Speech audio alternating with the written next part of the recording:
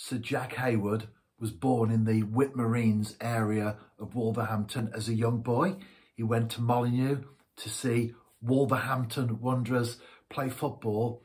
Then later in life, he became a very successful businessman.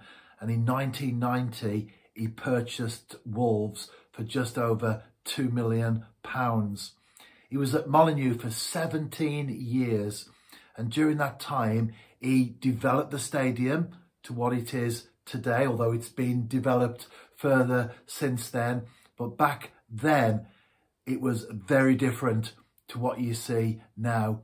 He also wrote off debts and used his own personal money to buy players. All in all, it's estimated that he invested £70 million of his own money into the football club. When he finally did sell to Steve Morgan, he did so on the basis that the club was sold for just £10. That's how much he made from Wolves when he sold it.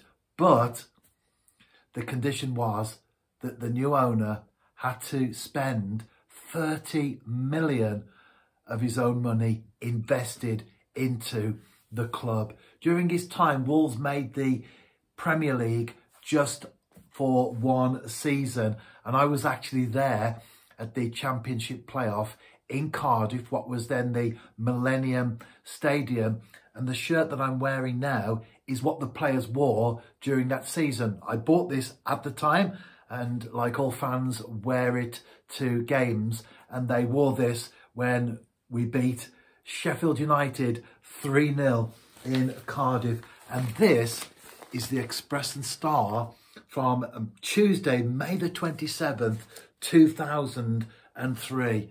And on the cover there is Sir Jack Hayward with Dave Jones, who was the Wolves manager at the time.